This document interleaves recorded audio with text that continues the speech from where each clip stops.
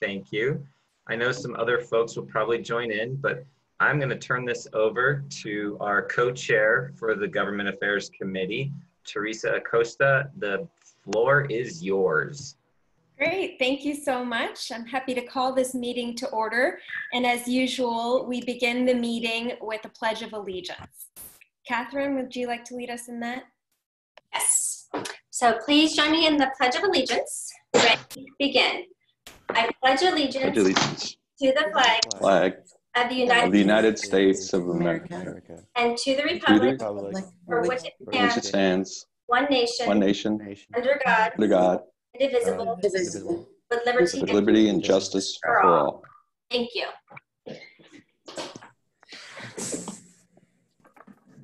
Thank you all. I know it can be a little bit awkward.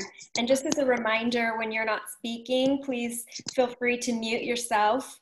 And when you are speaking, we'll have you take responsibility for unmuting. Thank you.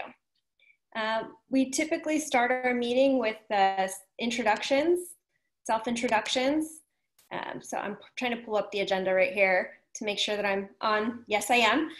So we'll go ahead. We have a crowd that I think we can manage doing introductions. We do them very briefly. So this is your chamber 17-second self-introduction. And then we'll have you pass the baton on to the next person. So this is like a concentration game where you have to pay attention to who has or hasn't gone yet. So I'll start to give you an example of how this works and pass it along to the next person. Hi, my name is Teresa Acosta, president of Acosta and Partners, consulting firm here in Carlsbad, and I am the co-chair of the Government Affairs Committee. Thank you for being here. Teresa Acosta, Acosta and Partners. I'll pass it along to Brett Schanzenbach. Morning, everybody. Brett Schanzenbach, president and CEO of the Carlsbad Chamber of Commerce, and very happy to have you all join us today. I'm going to pass it on to John Osborne. Good morning, everyone. John Osborne. I'm Director of External Affairs for AT&T. Great, and we'll pass it along to Chuck Barretts. Morning, everybody. Chuck Barretts, managing partner at Cloudforia. We help get your businesses up in the Salesforce cloud so that your business can be accessible by any of your employees anywhere in the world. Chuck Barretts, Cloudforia. Let's hand it to J.R. Phillips. Morning, everyone. J.R. Phillips with Phillips & Company Real Estate. Good to see you all. Great. We'll pass it along to Haley. Good morning. I'm Haley Wansley with Intesa Communications Group and the secretary for this committee. I will pass it along to Mr. Haney Hong. Well, good morning, folks. Haney Hong. I'm the President and Chief Executive Officer of the San Diego Taxpayers Association. Thanks for having me again. Looking forward to our conversation. And I'll play this game too. I'll pass it to Kelly Batten, but it's easy for me. Thanks, I'm Kelly Batten, and I'm the Policy and Government Affairs Director with the San Diego County Taxpayers Association. And I will pass it to Risa Barron. Good morning, everyone. This is Risa Barron with the San Diego County Water Authority. Looking forward to our discussion today, and I will pass it along to Phil Urbano. Good morning, I'm Philip Urbina. Opus Productivity Solutions, and we use online behavioral assessments to help companies and organizations select the right person for the right job. And I will pass it along to John Dobkin. Hi, I'm John Dobkin, Public Information Officer with the San Onofre Nuclear Generating Station in Southern California, Edison. And I will pass it to Kathy. Good morning, I'm Kathy Steffen. I am the Director of Fund at the Carlsbad Chamber of Commerce, and I will pass it on to Tamara. Tamara, you're on mute. Thank you. I'm Tamara Hodges, Senior Sales Rep with the Juice Plus Company, trying to help people stay healthy. Great. And I'll pass it on to Carl. Good morning, everybody. I'm Carl Stryker. I'm with Prime Lending. I'm helping people finance their home purchases and refinance with Prime Lending. I'm Carl Stryker, and I will pass it off to Jim Harper. Good morning, everyone. Jim Harper, partner with Best & Krieger. I will pass it on to Deb Bideau.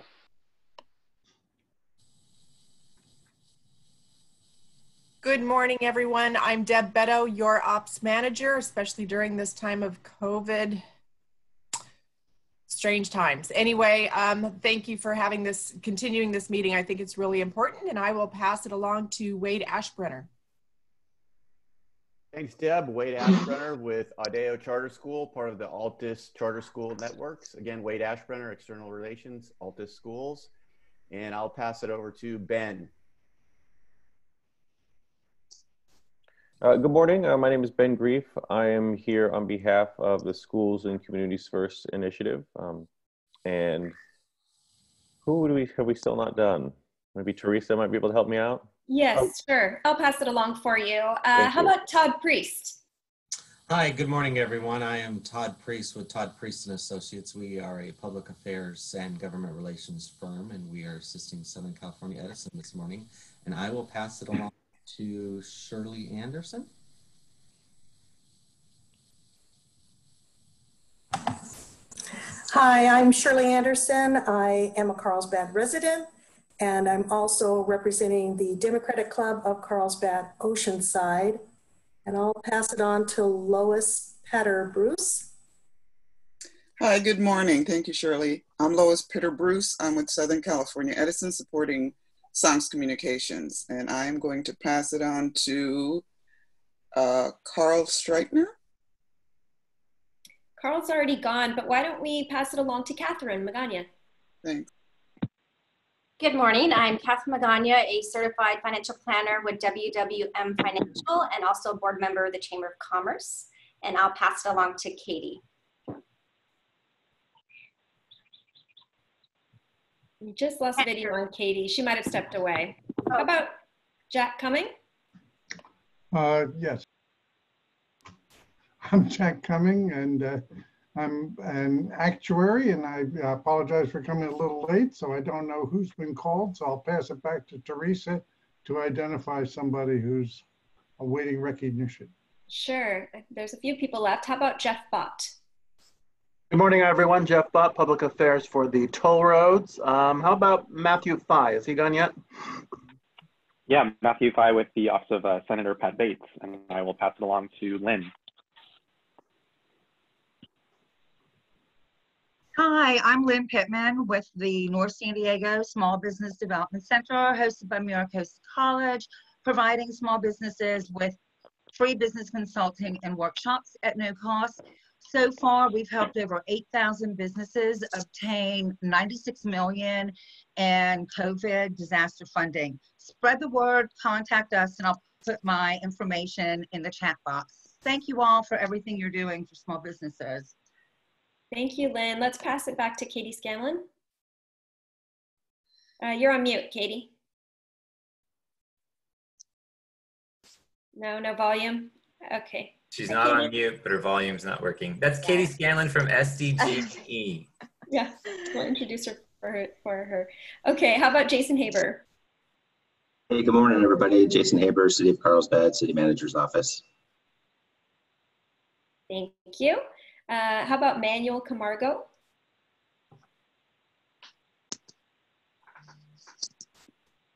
There might be a sound or audio issue with him as well. Kelly Batten, have you gone? You have. Okay. Anybody else raise your hand if you haven't gone yet? From a show of hands. Okay. I don't see anybody.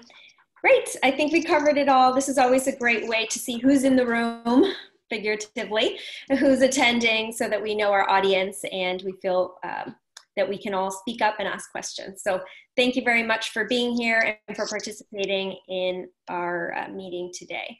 The next thing on the agenda is the approval of minutes. Haley, do you want to lead us in that? To make the motion? Well, to ask, would anybody like to make a motion? Would anyone like to make a motion to approve the minutes? I'll make a motion to approve the minutes. Thank you, Catherine. Do we have a second? Wait. Second. Okay. Is that Phil? Yes. Yeah. Okay, great. Thank you. So we have a second. All in favor, raise your hand, say aye. Okay. Aye. It's easier if we do any opposed? No opposed. Okay. So it looks like the minutes are approved unanimously with the exception of government offices and government officials abstaining. Great. Thank you so much. It looks like we're ready to go on to our new business topics and our guest speakers. We'll be starting today with John Dobkin, the PIO of San Onofre Power Plant, and he'll be talking about the decommissioning of the plant. Thank you for being here, John. The floor is yours. All right, thank you very much. Let me share my presentation here. Great, and as you're doing that, just a reminder to everyone who is unmuted, please mute yourselves while John is speaking. Thank you so much. Okay, hopefully everyone can see that. Yes, we can. You're good, John. Great, thank you. All right, well, thank you for inviting us to speak and to tell you a little bit about what's happening at SONGS now and what's going to be happening over the next several years. Just a little bit about myself. I've been working at San Onofre for Southern California Edison for about 2 years now. I joined SONGS in 2018. Prior to that, I worked at a nuclear plant up in Washington State, Columbia Generating Station, and started my career in broadcast journalism after graduating from San Diego State. So Southern California native and happy to be back in the area.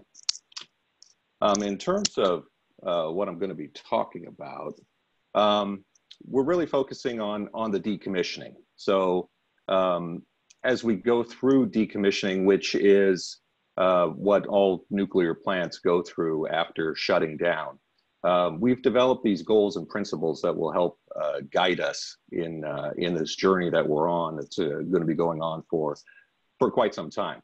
So in terms of completing decommissioning, we're dedicated to doing that in a safe, timely, transparent, and cost-efficient manner.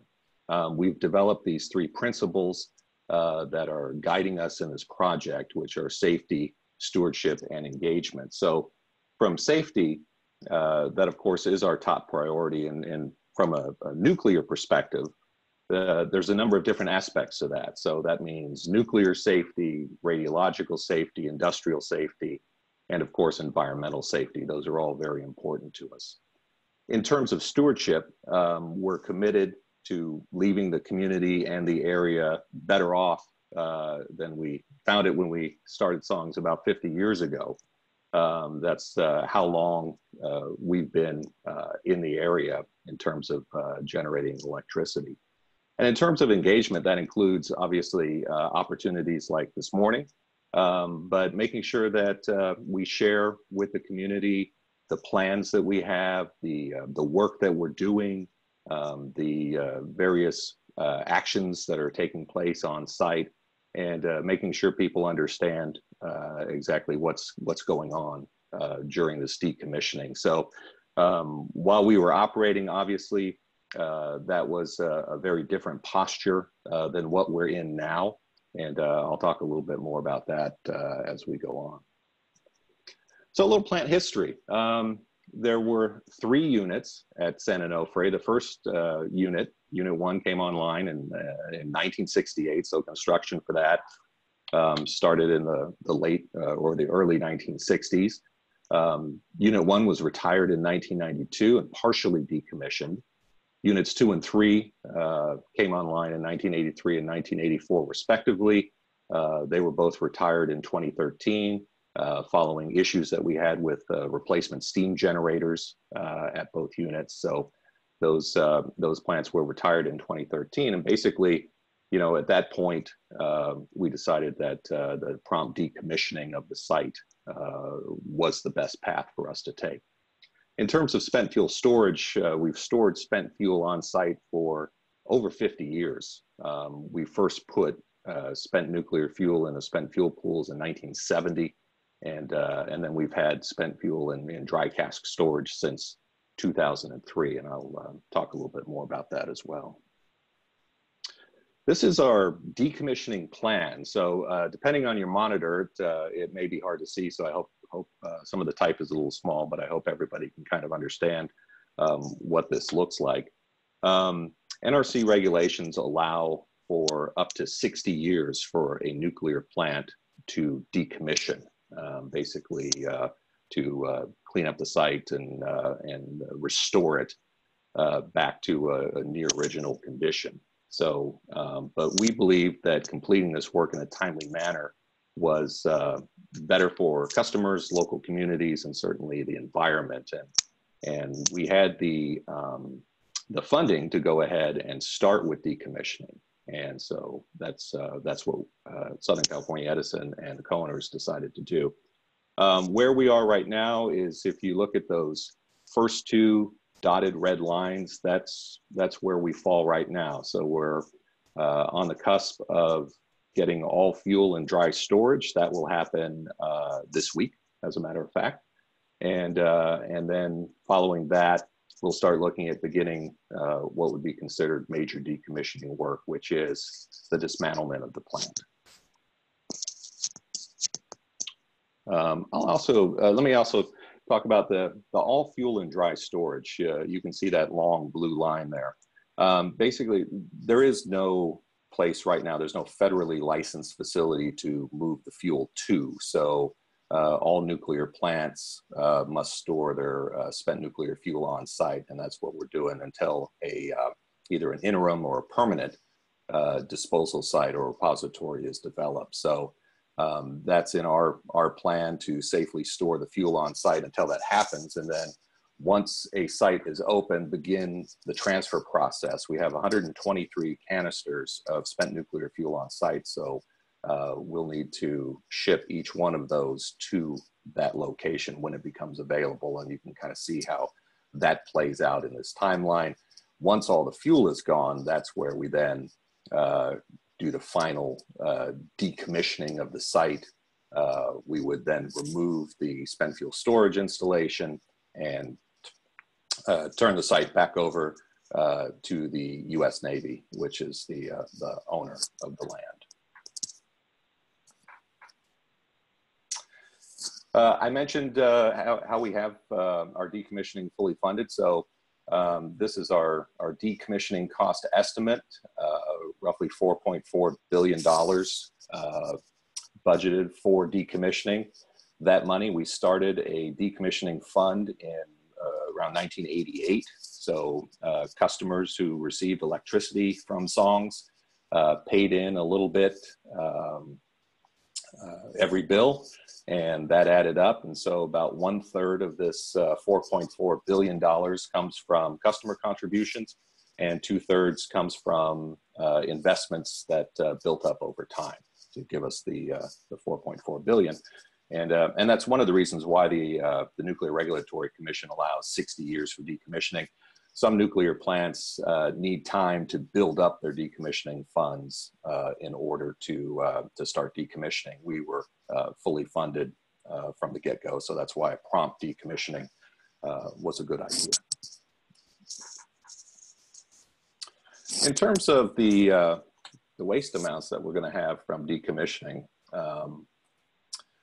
we have obviously it's a large site, a lot of steel and concrete, and so the amount of material that we're going to be taking off site is going to be rather large. So a portion of the material we'll be removing from the site is what's called low-level waste, low-level radiological waste. And most of that material is going to a disposal site in Clive, Utah. Some of it will be going to a disposal site in Andrews, Texas.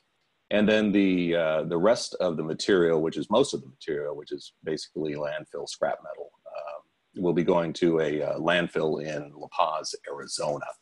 And again, most of that will be going by rail rather than truck to minimize any traffic impacts there. And when I talk about all the stuff, if you ever had a chance to come out to Songs and see, there's a lot of material there. So, you know, if you look at some of these photos, nuclear plants are very robust structures. They have a lot of concrete, a lot of steel. All of this is going to be either cut up or broken down and then gathered and safely transported off-site.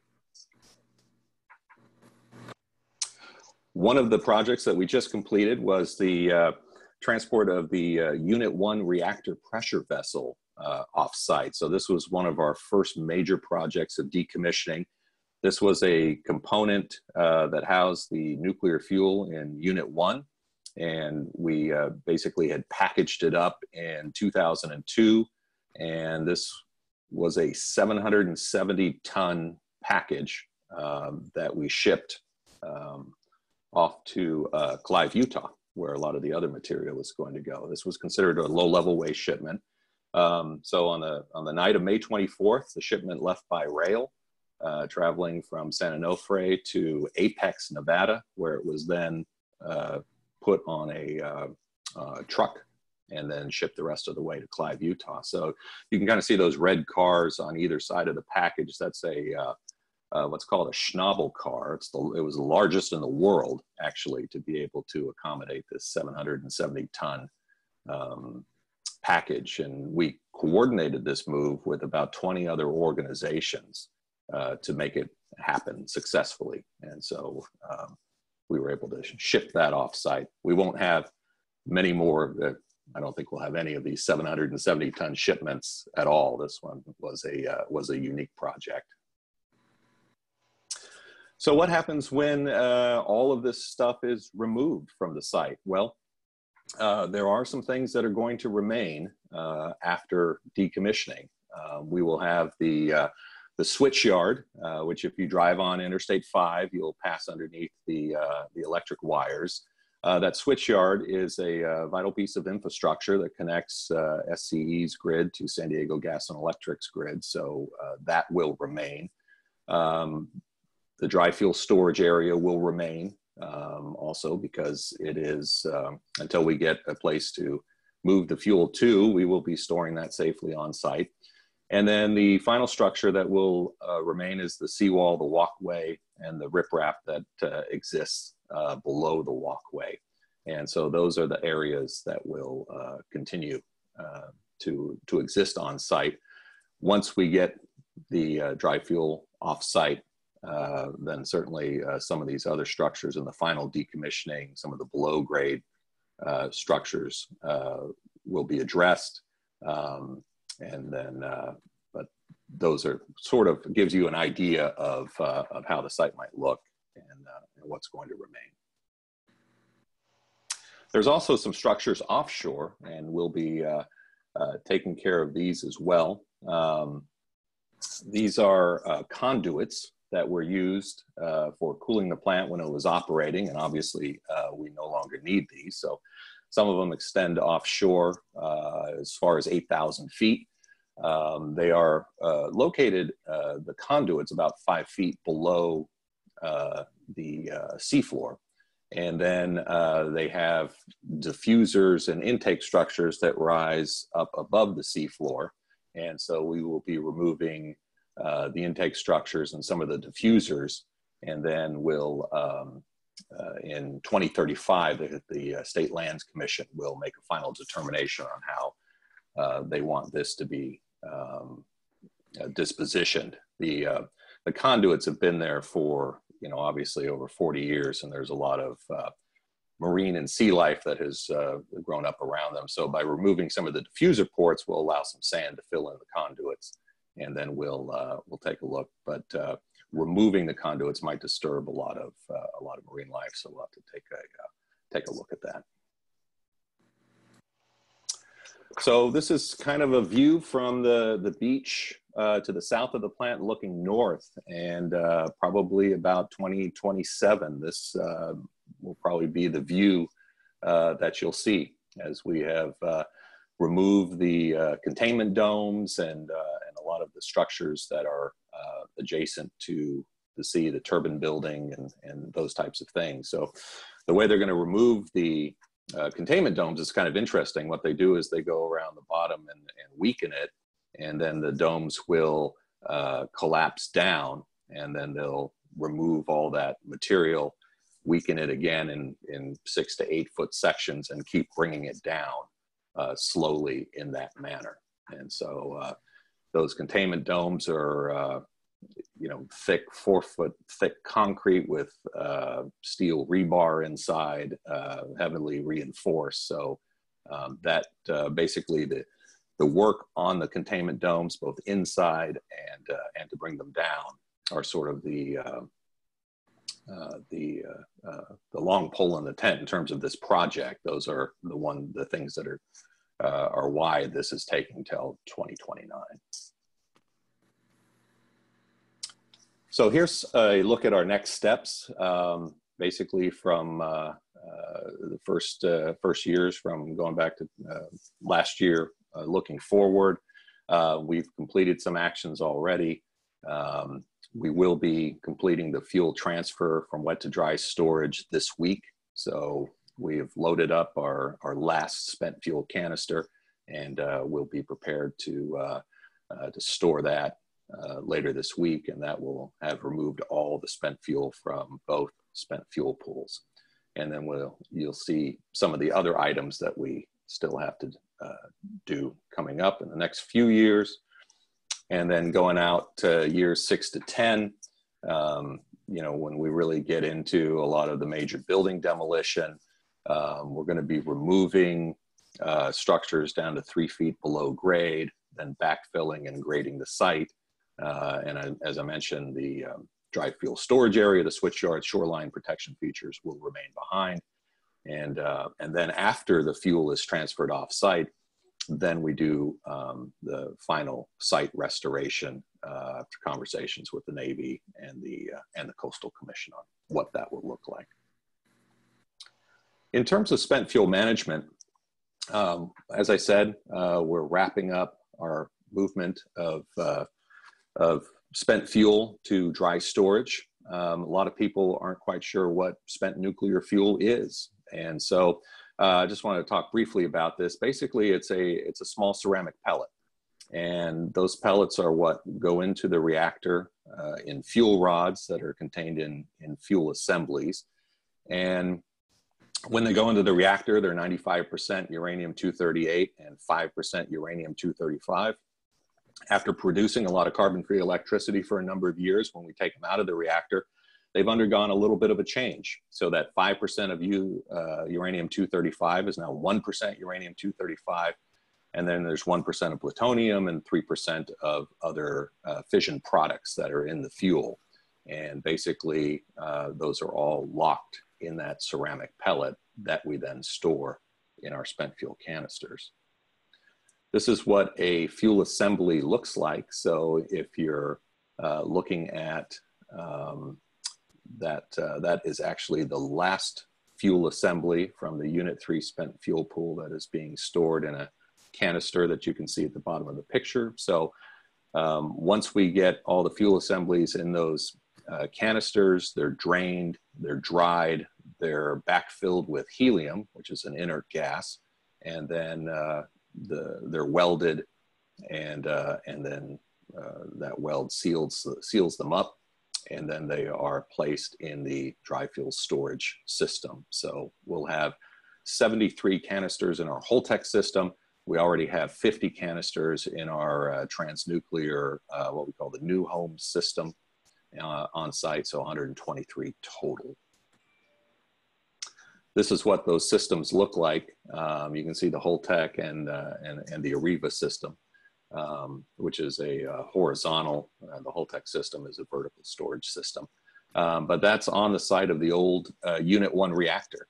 And so that is the site that will remain. The fuel that is stored there it's an extremely robust and safe system. It actually has more than twice the seismic rating as the plants themselves. So it can guard against earthquakes, tsunami, any kind of natural phenomenon. Very robust system. And there's more than 3,000 spent nuclear fuel canisters stored in the United States. There's never been a incident with spent fuel that has harmed either people or the environment. It's very safe. the fuel itself basically is just undergoing radioactive decay. It just sits there and basically gets less radioactive over time. And the systems themselves have no moving parts. It's all convection cooling, and so it requires no electricity, no pumps. So in that regard, it's certainly safer to a degree than storing the fuel in a spent fuel pool, which is very safe. But we believe this storage system is even safer. So we have 72 of 73 canisters stored. The last one, again, will be stored this week, and then we'll be done with fuel transfer operations. And really at that point, you know, the focus becomes trying to move the fuel offsite. And we're developing a strategic plan that will help guide us and prepare us for that eventuality. If you had a chance to see the Union Tribune this morning, our chief nuclear officer had a op-ed in there talking about how we're going to safely store the fuel on site until we can have a chance to move it off site. So I would encourage everyone to take a look at that, because that really is the ultimate goal. Southern California Edison does not want to keep the fuel at Songs any longer than it needs to. So we're going to be working to see if we can get this fuel to another location. In terms of getting the fuel ready for transportation, more than 80% of the fuel is ready to be transported now if we had someplace to transport it to. So you can kind of see the timeline as how over the next decade, basically all the fuel will be ready to be transported, and this is to meet Department of Transportation guidelines. So we're close.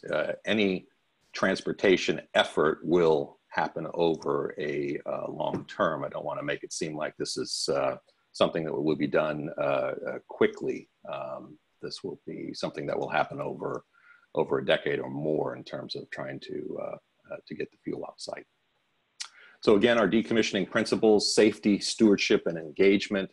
Those are the principles that guide us as we go through our decommissioning, and certainly as part of the engagement, we have a community engagement panel that has been meeting for 6 years, and we hold quarterly meetings. Currently, they're available via Skype, but I would encourage you all to join us for our August 20th meeting.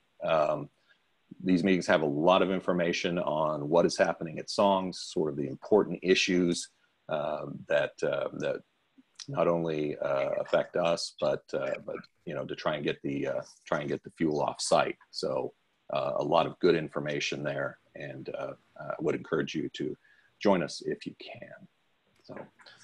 So at this point, I'll take any questions.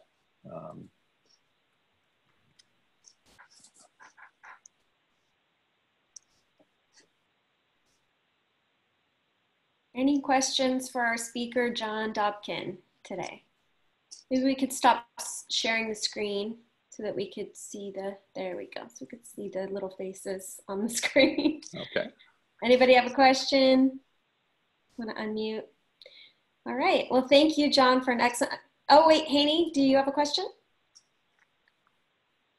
I do. Thank you, John. That was an interesting and great presentation. I reflect on my old days as a nuclear power operator in the United States Navy submarine force. But I wanted to ask and forgive me if I missed this, but who covers the costs of decommissioning? You said it's a near, I think it went all the way to 2050-ish, right? Is that the investors of SCE, or where are those costs borne? That was from the decommissioning fund that we built up over time. So again, beginning in 1988, we started collecting a small amount of money from customers for basically each kilowatt of electricity that came from San Onofre, and put that into a fund, built that up to the $4.4 billion amount that we have now. That we are then using for decommissioning, and that's something that all nuclear plants do. And as I said, some of them do it better than others. Some require a little bit more time after retiring the plants in order to build up the fund. But we had enough money at that point when we retired the plants to launch into decommissioning. So that's what we did. Great, thank you. Any other questions? Any hands up, anybody? Okay, great. Thank you, John, for being with us today and for sharing that important information. And we hope that we can stay engaged with you and continue to have updates. So thank you. Thank you. Thank you very much. Appreciate it.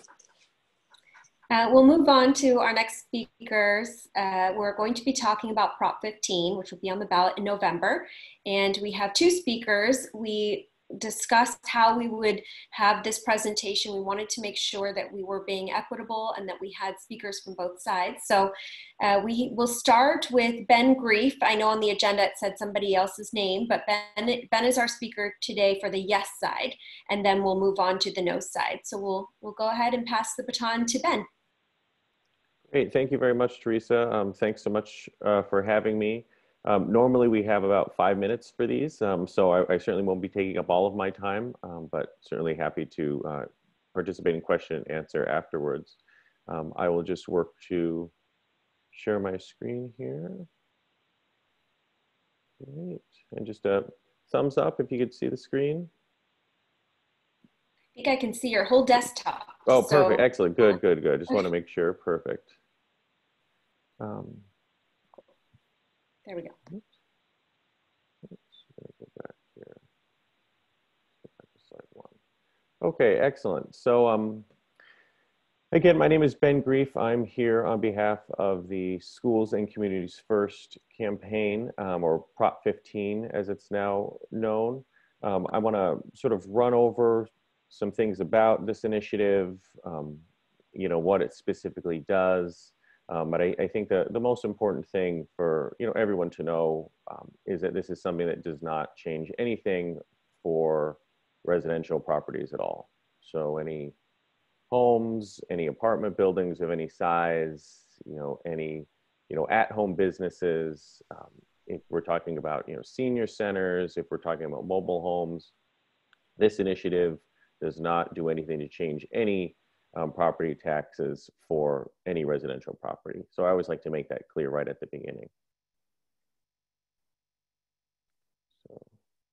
So, there we go. So really just to set the scene here, in 1977, before Prop 13 passed, California was ranked number 7 in the nation in per student funding. And today, unfortunately, we're down to number 39th. We're last in the nation in number of students per teacher and ratio of students per counselor, as well as librarian. And it's not just our schools, but the decline in local government revenue has really been apparent. It fell from $790 per person to $640 today. And our infrastructure spending is also lagging. We're now 39th in capital spending in all 50 states in California. So this is sort of where we are now and why, from our point of view, we need to make a change. But in terms of, business interests, this is the type of situation that we have here that really just doesn't make any sense, where you see two properties, these are examples, there's one example here, but we see this, time and again all across California, very similar properties, very close. These are a half-mile apart, so there should be no reason why they should be paying vastly different property taxes. This is a situation where, the Burbank studios are now at a competitive disadvantage to their neighbors Disney's down the street because they're having to pay more property taxes simply because they purchased their property at a later date than Walt Disney did. And this is the type of situation that just doesn't make any sense, and a situation you wouldn't find anywhere else. It's really the opposite of fostering new business and fostering entrepreneurship by giving a really leg up to commercial property owners simply because they've owned their property years before their competitor nearby. So the basics of our initiative are that it reclaims up to $12 billion a year for our schools and local communities. And we're really focusing on these undervalued non-residential commercial industrial properties that will be simply reassessed at fair market value, which is the system that they have pretty much everywhere else in America. Our initiative applies to larger non-residential commercial industrial properties, like I mentioned before. Homeowners, apartment owners will be exempt, but also agricultural land is going to be protected as well. And really the important thing to know is also that properties valued under $3 million will be exempt. So this will only reassess properties that are valued at $3 million or more. And also, this initiative maintains the 1% commercial property tax rate in California. So it does not change the tax rate. The rate will remain at 1%, which is one of the lowest rates in the nation. This will be phased in starting in 2022, and properties will be reassessed every year, or excuse me, every 3 years after that. And really this will broaden the property tax base. It will increase revenues, which will mean underlying debt of schools, counties, and cities and special districts can also be paid off sooner. So there are a lot of underlying benefits to this as well, aside from just raising revenue that our schools and communities need. Specifically, 60% of this money will go to fund our cities and counties and special districts, like our fire districts and our water districts. 40% of the money will go to fund public education, 11% to community colleges, and 89% to K through 12 schools. It's really important to note that property tax money is local money. So this is money that will go to these, local cities or local counties. This is not money that will, go up to Sacramento into some black hole somewhere. We have revenue estimates for how much each county and how much each city stands to gain from this. Finally, just to wrap up in terms of benefits to business, again, this is regular reassessment at fair market value. Nothing more, nothing less, just a system that they have everywhere else in the country. It will maintain our really low 1% property tax rate. As a comparison, other cities across the country have, 2% property tax rate for commercial property, 3%, 4% sometimes, but this will maintain our 1% rate. Also, this initiative provides one of the largest tax breaks in a generation for businesses. We're going to eliminate the business personal property tax for up to the first $500,000 on equipment and fixtures. This is a perfect example of a tax that California would have to make up for the lost revenue from not getting stable property tax money. We want to eliminate that right off the bat. And the final thing that I'll conclude with here is that this really isn't a tax on all businesses or a tax on all property owners, in the way that other folks might paint it as. The reality is that most commercial properties in California are paying at or near market value already. There's really only a small minority of commercial property owners that are still paying property taxes based on 30 or 40-year-old property values. Right? There's so much new development, so many properties that have changed hands over the last 42 years. And so the Walt Disneys of the world, who are still paying, 1970s property taxes are, fewer and farther between.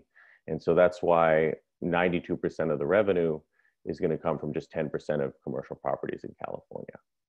So, this is just wanted to lay out, sort of all the basics and all the facts of this initiative. And I'm certainly happy to take any questions from folks when that time arises. Thank you all very much. Thank you very much, Ben. And I think we're going to move straight into the no side, and then we'll do the question and answer so that we can direct them to both of you. So I will invite Haney Hong to present on the no side. Thank you. Well, good morning, folks. And first, let me say it's nice to be invited back. So I spoke with you all, I can't remember when, but that I've been invited back means I didn't totally screw up the first time. So you guys are a great group. And the thing I appreciated and I recall from our first conversation was that all of you want to get less into the politics and really want to roll up the sleeves and understand the devil in the details. And so recall that when I was here last, we were talking about CCAs, remember? We was talking about that, and I got on the whiteboard with everybody, and we drew some macroeconomic charts, and we discussed those economics, and it's unfortunate that the first CCA in the region, which promised lower rates and greener energy, turns out that it's still unclear if it's greener, and it turns out it's not cheaper. And you can look at recent Union Tribune reporting on that. And again, the devil's in the details here. I'm not here to hustle for the no campaign. I'm just here to do, which is the same thing that I did with you all last time, is just lay out information, especially on the details, likely impacts to help you consider the measure. You all know that we have a reputation at the San Diego County Taxpayers Association. We're number nerds. We're analytical. We're driven by the numbers. And by the way, sorry, I hope this is okay with the Carlsbad Chamber folks, public service announcement. I know many of you are in your business roles here, but if any of you or your households would love to join the Taxpayers Association as individuals, we would welcome it. We're especially looking for frustrated parents to help us understand what's going on in the schools so we can figure out how we can get to efficiency and education and efficiency and effectiveness in education. But I'm going to start big picture and drill down to where we are today, if that's all right. So first, let me share an interesting factoid. In the late 1970s, the San Diego County Taxpayers Association, we opposed Proposition 13. Okay, let me say that. We opposed Proposition 13. Let that settle in for a second. Most folks don't know that. Most folks think that we might have opposed that. We made the argument back then that Proposition 13 would just make a complete mess of public finance in California. Okay, and I think it turns out that the Taxpayers Association, kind of like our discussion on CCAs, we ended up being right because if you look at your property tax bill, it's very unclear. It's hard to understand what we're paying for and what we're getting out of it, right? You get your property tax bill, it's got 1,000 things. About 2 years ago, a journalist was talking with me about property taxes. I printed my property tax bill so I could explain to her how this kind of works, okay? It's complicated. Now, Prop 13 passed. I wasn't around back then, and even if I was, I wouldn't have spoken English because English was not my first language, so I wouldn't have understood it. But here we are, and because of Prop 13, the mess that we've made of public finance, there's no one minding the whole coop.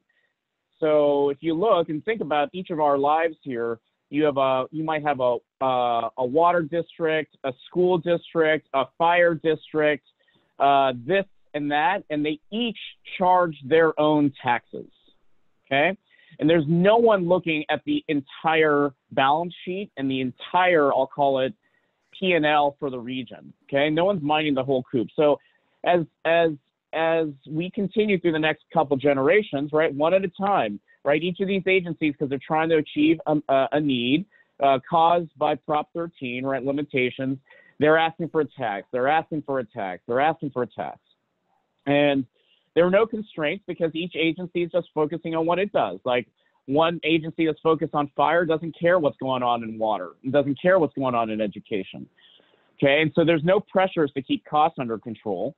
And over the past, over the past 2 generations, we've added a number of costs, and we'll go into that. And interestingly enough, now is we're a progressive state, but we have the highest tax burden. At the same time, we have the highest poverty rate on a purchase power parity basis and the highest homelessness rate. So what we're trying to achieve, we're not achieving it. We need to get the costs under control, and we need to keep our tax base healthy. And tax increases, excuse me, from a macroeconomic view, I kind of think of it like it's just like a system. It's like a balloon.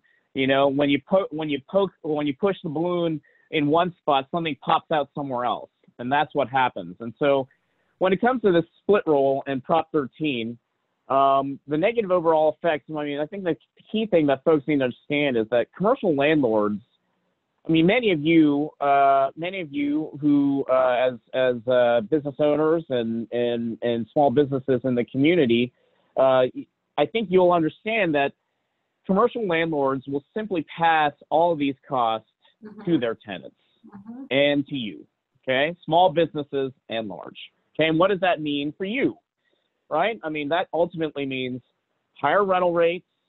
It means that you're gonna have reduced capital to invest in your own growth, right?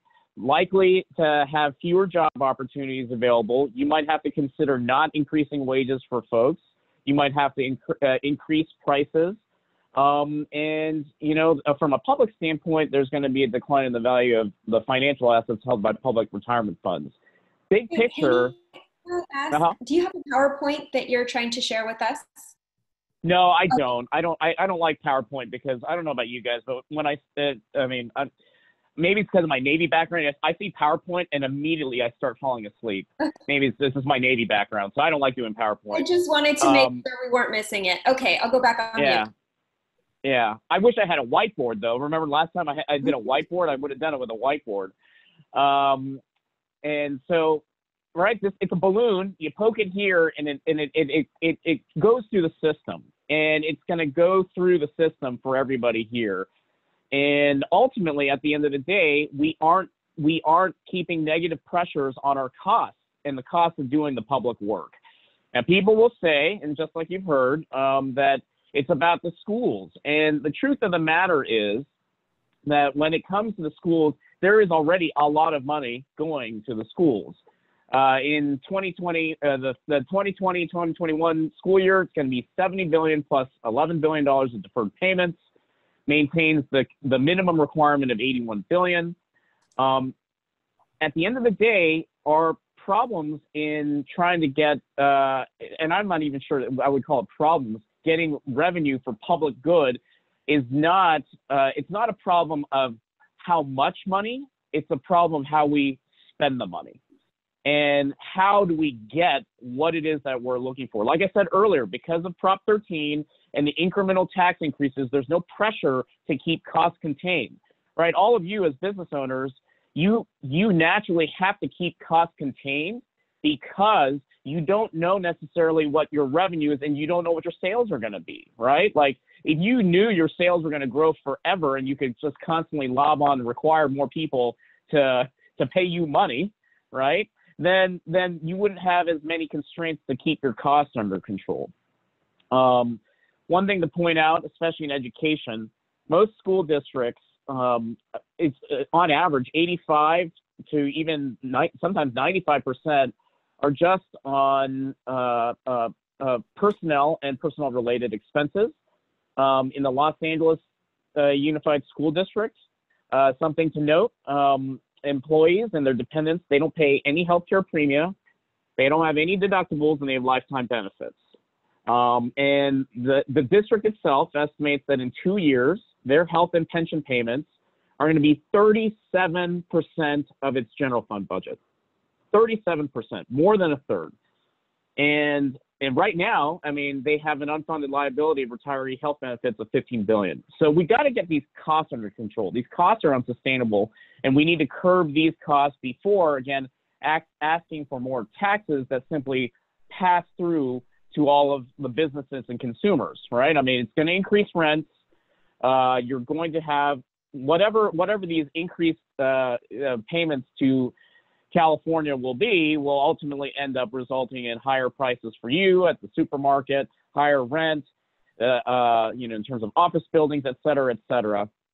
And, I could go on, and on, but I think that trying to keep it under like 5 to 10 minutes here. I mean, big picture is what we need to do in California is we have to really get our costs under control. And unfortunately, Prop 13 has created this incentive where we just kind of let costs run away.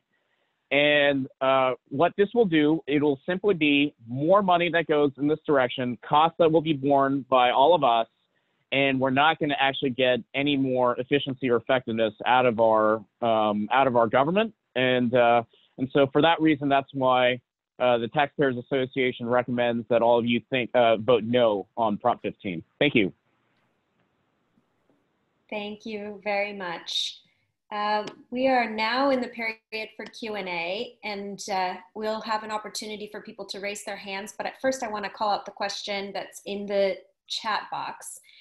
Is there going to be, this is from Jim Harper, is there going to be any impact on community facilities districts or other infrastructure financing mechanisms? I'm unsure about that. I don't know if someone might want to elaborate a little bit more.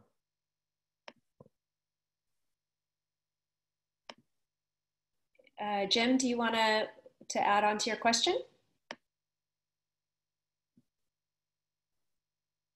Jim Harper, there you are. Not much to add there. Just CFDs, Mello-Roos. I was just wondering if there's anything buried in the usual fine print about them being affected at all.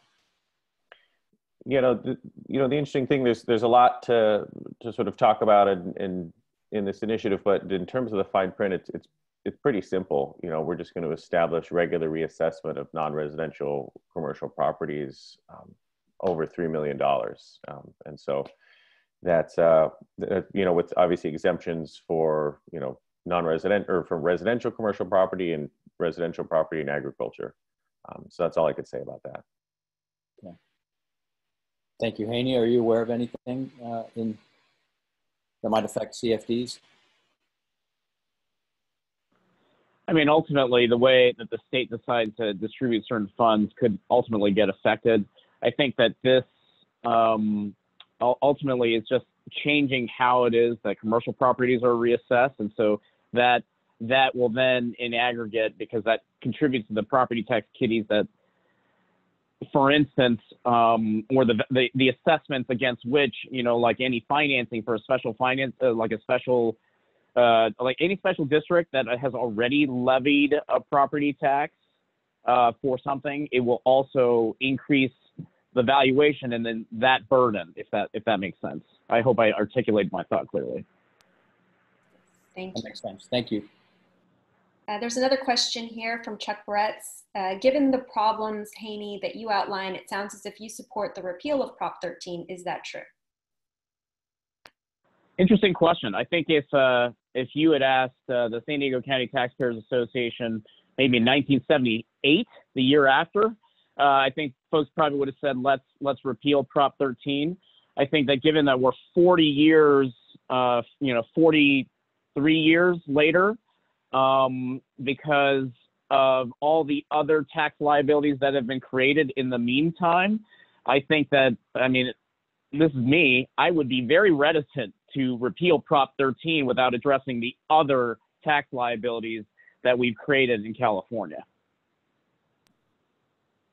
Great, thank you. There's another question here. Brett, yes. Excuse me, Ben, a question for you. You mentioned that if this were to pass, that it would repeal or it would create some kind of tax break for up to $500,000 for businesses. I think it was for like capital improvements. But kind of going off what Haney said, going forward, would all the special districts still have the ability to propose like infrastructure bonds, like a school district or the community college districts and the hospital districts that many of them currently have one in place, and I'm sure those wouldn't change, but would they still be able to come to us voters in the future and propose another one if this were to pass? Yeah, that's a good question. Just to be more specific, this is an exemption for the first $500,000 in personal business property. So, in a restaurant, that's your tables, chairs, forks, knives, pots, pans, ovens, refrigerators, all of that. Right now, you have to count that all up every year, depreciate it, and then pay a tax on that. We would eliminate that tax for the first $500,000. Because again, it's just an example of how over the last 40 years, our local governments, our local schools have lost about $150 billion from the fact that we don't have regular reassessment of non-residential commercial property like they do everywhere else in the country. And so we've had to nickel and dime your individual and your small business owner.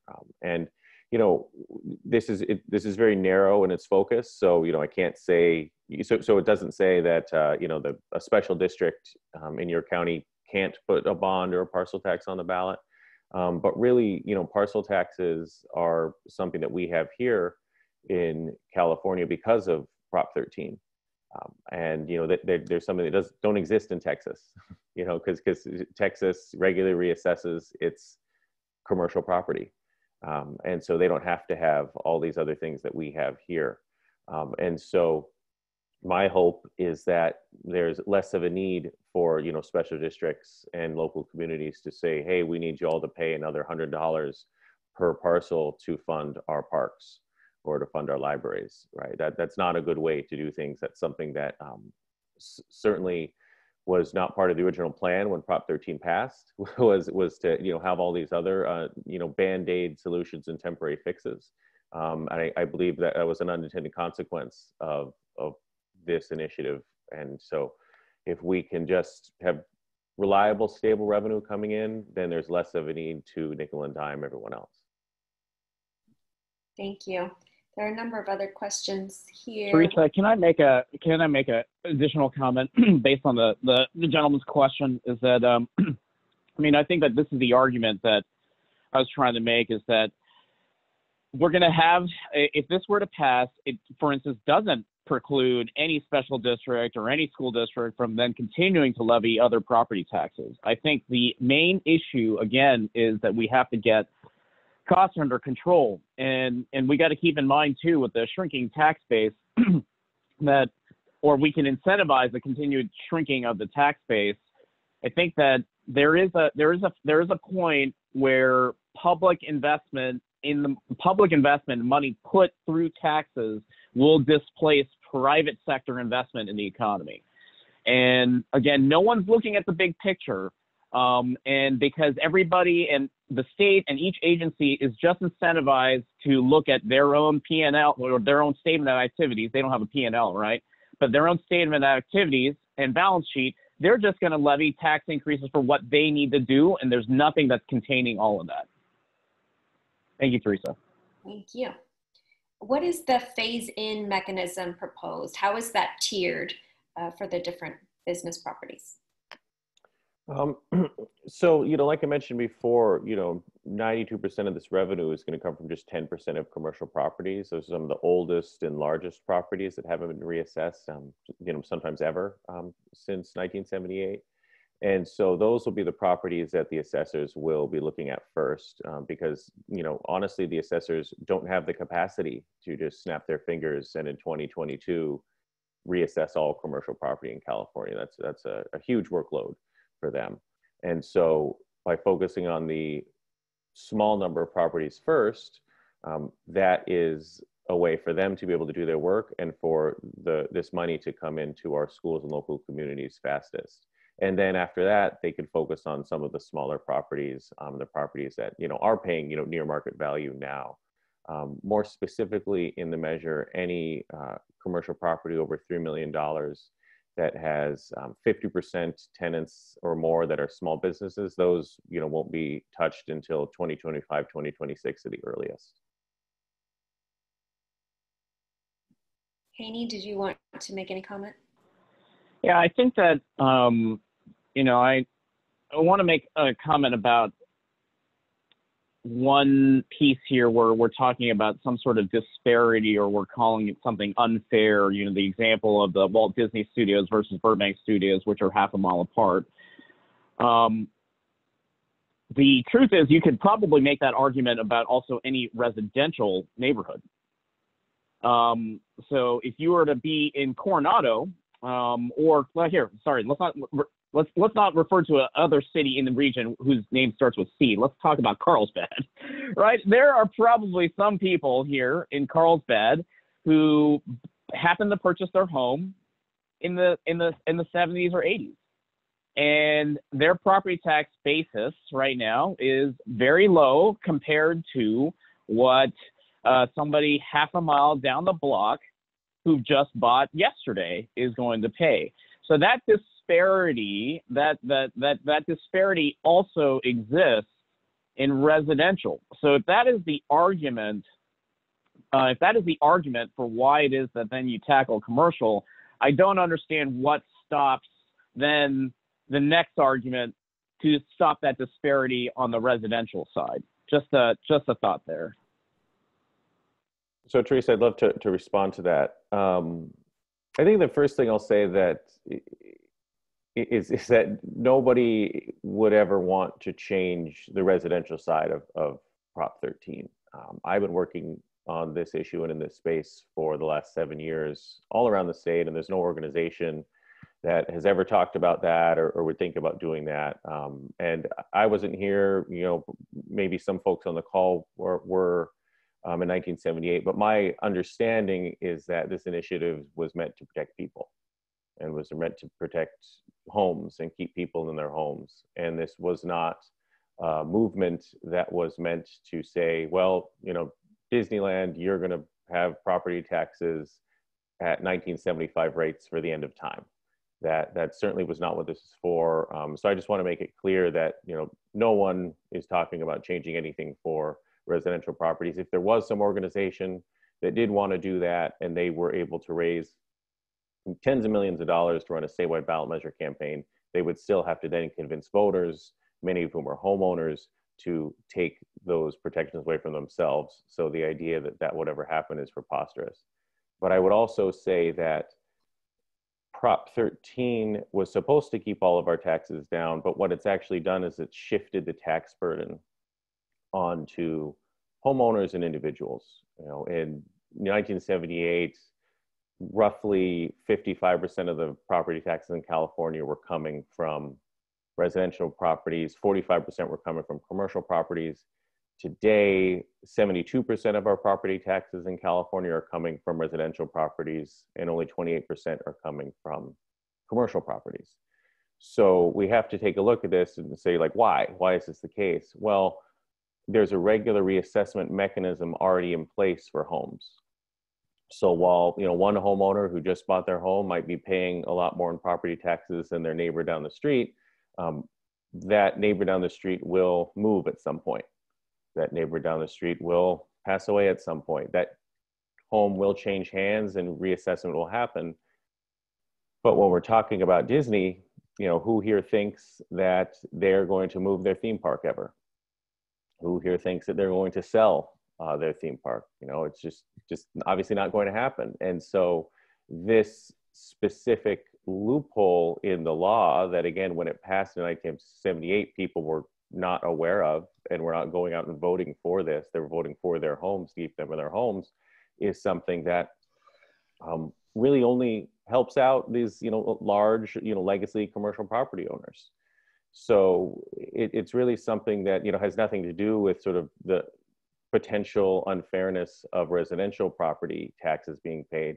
Prop 13 was for us. It was to keep our property taxes down. It will remain in place probably forever because we're already paying so many other taxes in every other way. Why would anyone want to get rid of that? So it's something that I firmly support. And, I know everyone else in our coalition does as well. Thank you, Ben. We have a number of questions left, and I want to zoom through them so that we can move through our agenda, but I don't want to exclude anybody. So let's ask these next ones. This relates to those $3 million, that limit. This one says, many families own their homes through a family trust or an LLC, especially if their home is worth more than $3 million. Are you saying that if they own their home through an LLC, which is a business, the residential property worth over $3 million would be excluded from this formula? Yes. Any residential property, anywhere where people live, will completely be excluded from any reassessment. Great question. Commercial properties only. Okay. And who would have the authority to change the $3 million limit over time? The taxpayers, the governor, the legislature? And I should have been more clear about this earlier, so I'm glad someone asked this. This is something that will go up with inflation. So the 3 million will continue to rise because obviously one day all properties will be more than 3 million, and so that will continue to go up with inflation. So it has a built-in escalator tied to inflation. Got it. Shirley Anderson worked for a California congressman during the time that Prop 13 was passed and would like to make a comment. you have a question as well? Yeah, I just,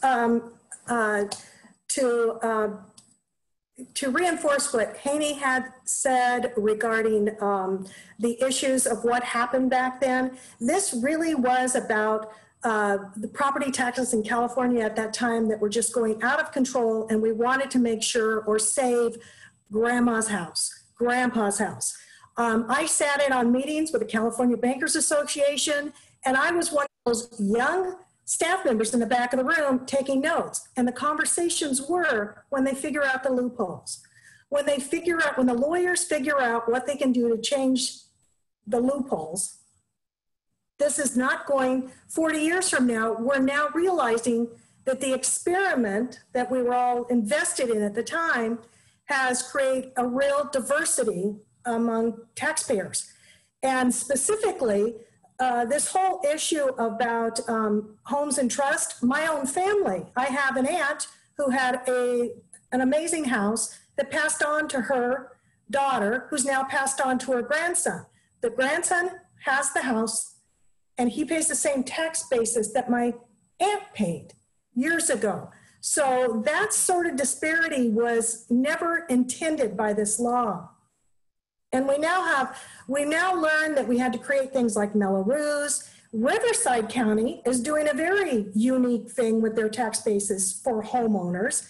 And that is they created this 1 to 4 tier. New construction is a 4. They pay a much bigger tax portion. If you buy a home in Riverside that's over 20 years old, you're going to have a proportionately lower tax basis. And it creates, I had a niece who wanted to buy a new home, new construction. She couldn't afford it. She wanted to pay $450,000 for a home. She couldn't get a new one. She had to buy a 40-year-old home so she could afford that home and qualify for the loan. So there's so many moving parts to this. And I guess my final comment on this is a very important legislation that will bring the money back to the schools and the communities where it belongs, and we won't have to float all these bonds all the time. I'm at a point now where I pay huge property tax on my home. I've lived here for 10 years. I pay a ridiculous amount of property taxes. And every time I voted for the fire station, I voted for that increase to my taxes for that fire station. I regret it now. For one, it's still not built all these years later. And two, that is something that would have benefited from this change and this law. And as far as the Disneyland, that everybody knows that is, there are people who actually live in Anaheim who pay, homeowners who pay more property taxes than Disneyland pays for their property taxes. That's held in a family trust. It's something that's talked about all the time. And I just, I'm also a part of the League of Women Voters. I mean, they have been talking about this issue a lot, and it's time for reform. It's time to get the money back into our schools and our communities. And this is a start. That's my comment. Thank you, Shirley. Any response from Haney or Ben? I think we have one last question after that. The question relates to the passing down of property. My understanding is that some exclusions from reassessment will be negatively impacted, such as the reassessment exclusion for passing a primary resident between parent and child will be limited. And currently, right now, it's not limited. Any comment on that? So there is a Proposition 19 that will be on the ballot in November discusses this. Our proposition is totally different, so I don't want to comment on another proposition. But I will, thank the woman for her comments, and I do just want to, end by saying a couple of quick things. Number one, I understand that this isn't a space that's going to be really excited about the idea of this initiative, so I appreciate you all taking the time to listen today.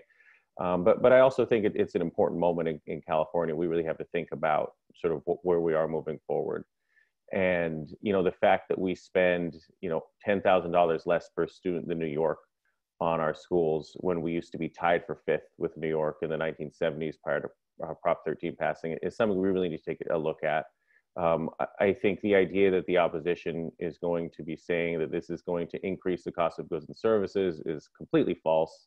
Obviously, Disneyland is still not charging 1970s ticket prices. Chevron, who's saving $100 million statewide, is not charging 1970s prices for gas. And all the different grocery stores out there that are in different locations all across the state, paying different prices for leases or owning their property outright. You know, the price of milk is the same at every Trader Joe's that you go to. Price of milk is the same at every Whole Foods. The prices of goods and services are in no way related to the property taxes being paid. The other thing is that much of this savings is not going to Californians. It's going to folks in New York. It's going to people that own property in California that are based in Florida. It's going to folks in Hong Kong. So this is not money that's coming out of our communities if we change this. This is money that's coming into our communities from out of state and out of country investors. And just finally to wrap up, this is not some left-wing Berkeley idea. What we're advocating for might seem like a kind of a big change in California, but it would just establish the same taxing system that they have in Oklahoma, Mississippi, or Alabama. It's just common sense. And if we don't do this, we're going to be seeing more parcel taxes, more bond measures. Folks in the legislature are already talking about another increase in the income tax. It's already the highest tax in the country in terms of income. We need not those solutions. We need common sense solutions to put us on par with the rest of the country. So thank you all very much. Thank you, Ben. And Haney, would you like to respond and add your closing comments as well? Sure.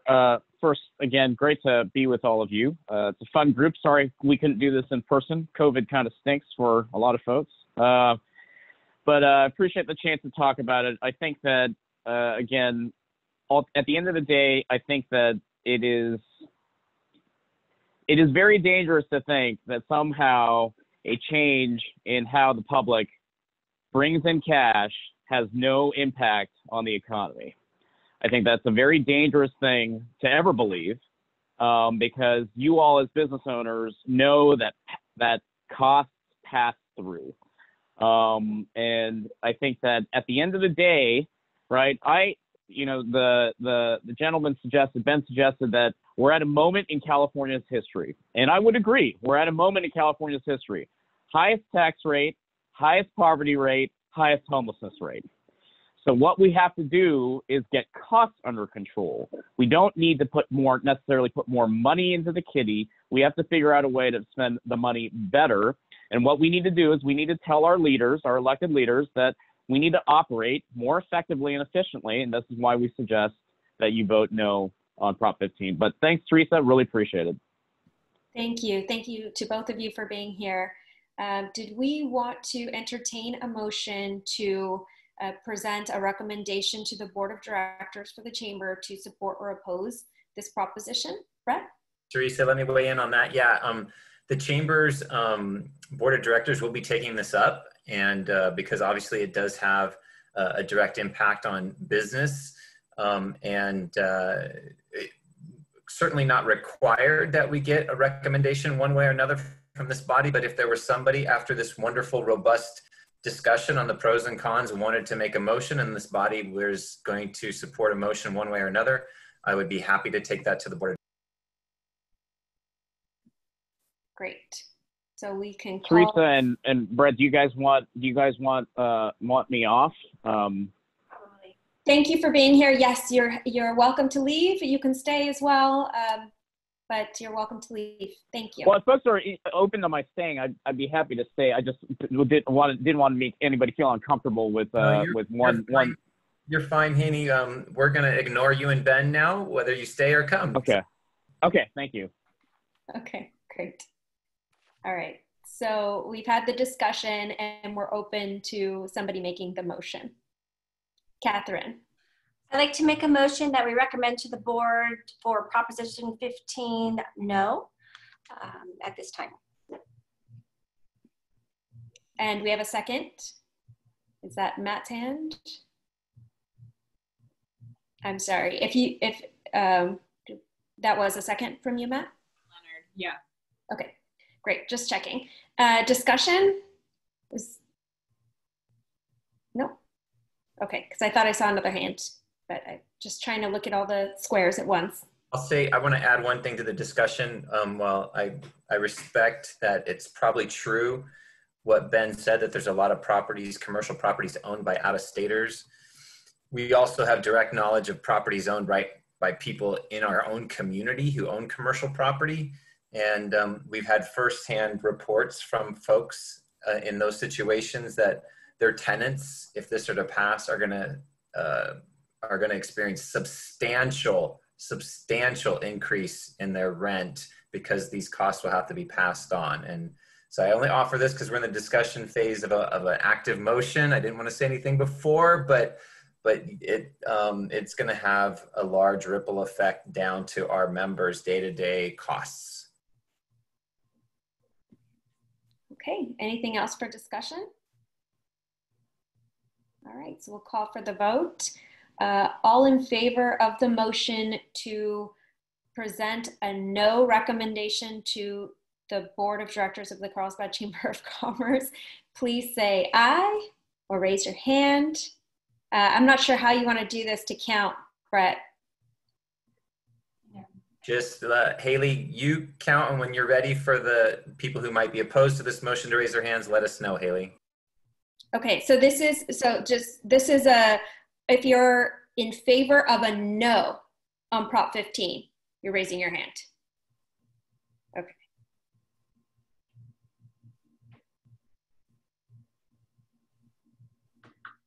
Thanks.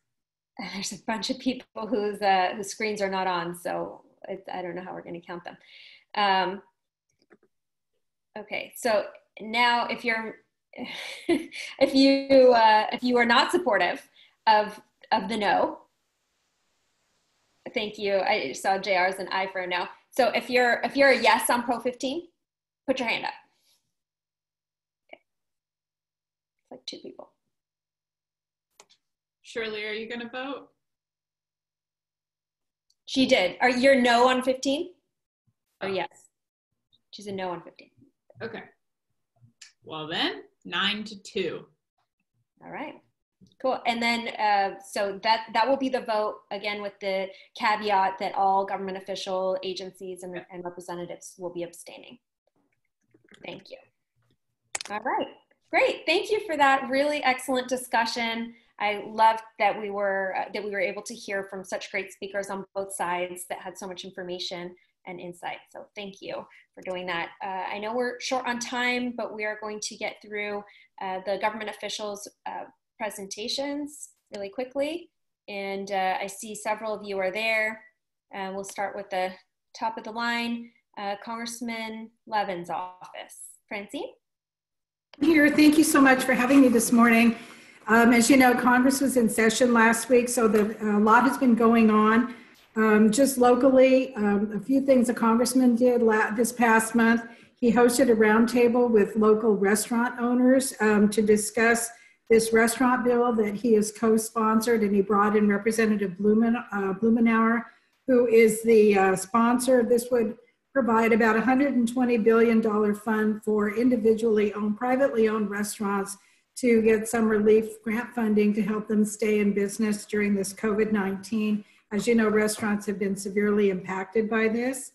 He also hosted a roundtable with tourism experts from throughout the region, mostly though in North County, discussing the impact that COVID has had on them and what the federal government can do to continue to try to provide relief.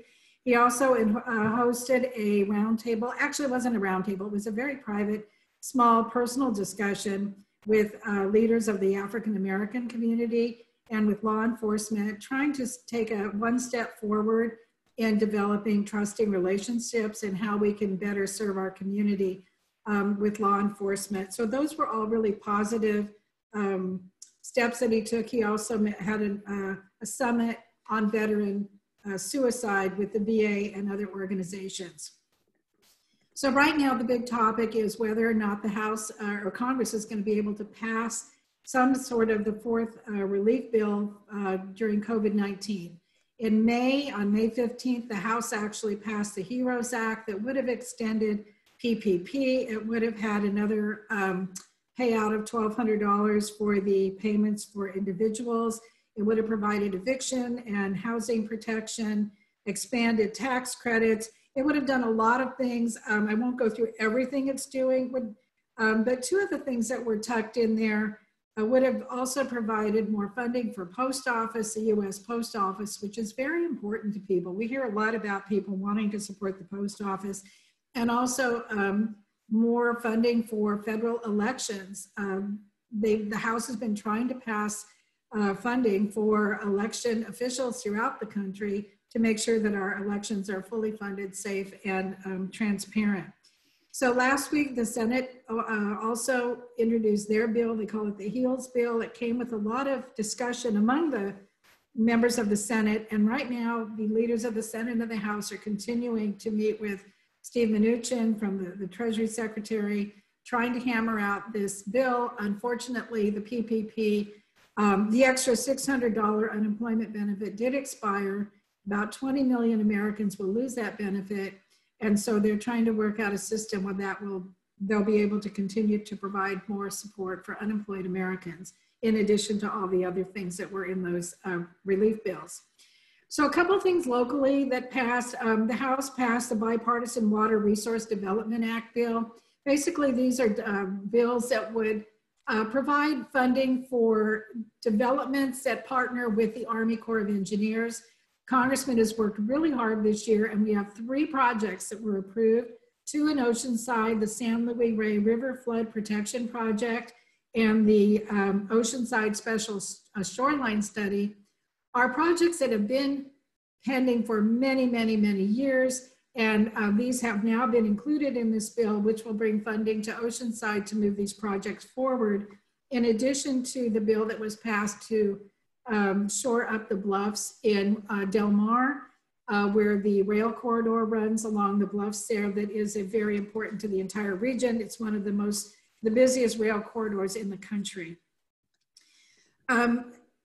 Going along with your previous speaker, there was a funding package that included an amendment that the congressman proposed for the Nuclear Regulatory Commission that would require that they have inspectors on site while the nuclear spent fuel is being transferred. As your speaker mentioned, they only have 1 more to transfer, but there are many other power plants, nuclear generating stations in the country, and this would require that there be an inspector on site while the fuel is being transferred. He also was able to include, and it passed, $27.5 million toward a study of how to move interim storage nuclear waste. So again, that's part of his larger project that you all know he did with the SONGS task force. It's one of the recommendations that has been in there, and you're all welcome to read the task force recommendations for more work that they did on that. There was also more bipartisan provisions. I'm sorry, we have 1 minute and we have like 5 more speakers. Okay, let's just say he brought in $105 million, basically work for Camp Pendleton that was in another bill. And he also helped pass 2 of his veterans bill passed out of committee. And he's continuing with his town hall meetings, Wednesdays. And his August constituent of the month is a coach at Oceanside High School. So that'll conclude mine. Thank you. Thank you. I know we just spent so much time on the other discussions, but they were worth it. Matthew 5, will you speak on behalf of Senator Bates? Yes, good morning, everyone. The legislature continues to be obviously remote. We're keeping 1 person in our offices at all times just to be safe. Right now, obviously, I told you before, the Senate definitely pared down their legislative packages a lot just due to the COVID situation. We're hoping that the Assembly side will do that. Right now, we have quite a bit of their legislation. So we're hoping they'll pare that down a little bit. And they're still working on all of the issues related to how things are going to work and how we're going to get back to the Capitol and make sure we keep everyone safe, but also conduct all legislative business. On the legislative side, Senator Bates just had an announcement about that healthcare services announced an additional 320 drug disposal bins that are now available, many of them throughout San Diego and Orange counties. I'll put a link in the chat but this has been an issue that the center has been passionate about to cut down on the unwanted prescription drugs that may be out there that can fall into the wrong hands. So these places that you can take them and safely dispose of them. Finally, I just wanted to add to the great discussion on Prop 15. It's often said this state certainly does not have a revenue problem, but has a spending problem. We have seen that through the last several years.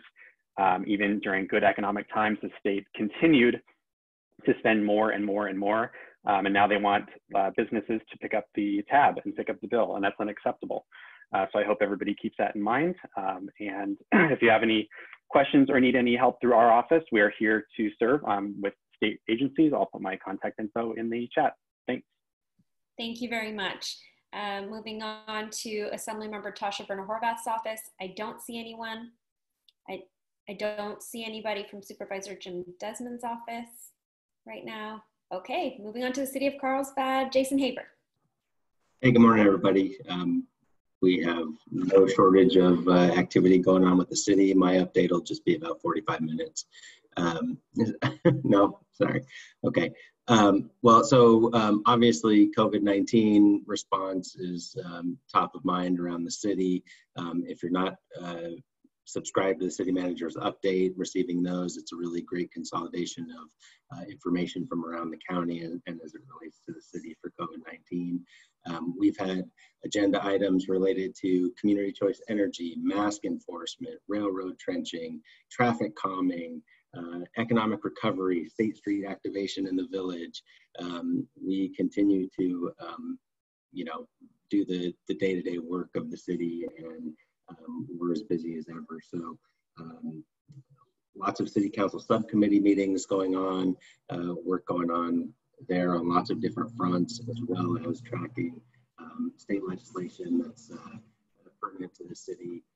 The legislative subcommittee, I'll just say, has taken positions on about 20 bills that are working their way through various committees at this point, primarily related to housing, public health, economic recovery, public safety and law enforcement, and a variety of other issues. So I'll leave it at that. I know time is short. We're on council recess right now. Next council meeting, August 18th, 3 p.m.